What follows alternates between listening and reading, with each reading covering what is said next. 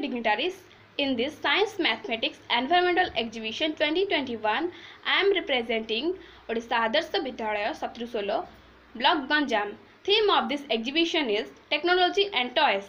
My model represents two sub-themes, Mathematical Model and Eco-Friendly Material.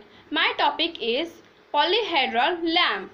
These structures are very useful to understand mathematical 3D structures and some chapters of higher secondary classes. Students find it very difficult to understand 3D structures of molecules.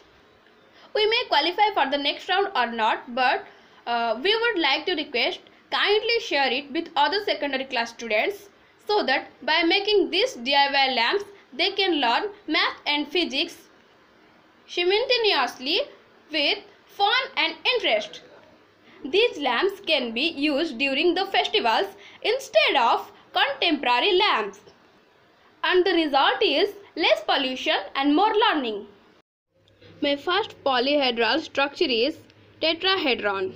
This is the simplest structure of polyhedron.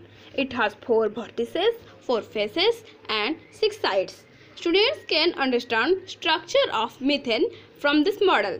Another interesting point is this tetrahedron is made up of 4 equilateral triangles. In equilateral triangle, the center divides its height into 2:1 ratio. But in the case of tetrahedron, the center divides its height into 3:1 ratio. This is also looks like triangular pyramid.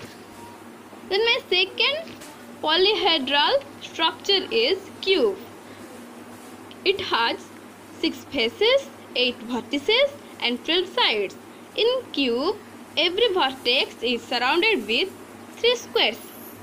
But there is another polyhedron in which every vertex is surrounded with 3 pentagons and its name is dodecahedron.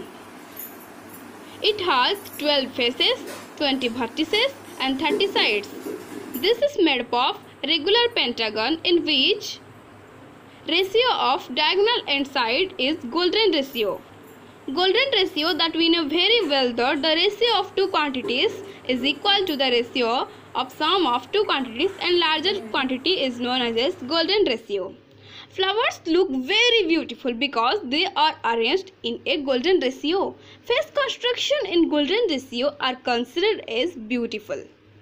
Then my fourth polyhedral structure is octahedron. It has 8 faces, 12 sides and 6 vertices. Each vertex is surrounded with 4 triangles. An example of octahedral compound is molybdenum hexacarbonyl.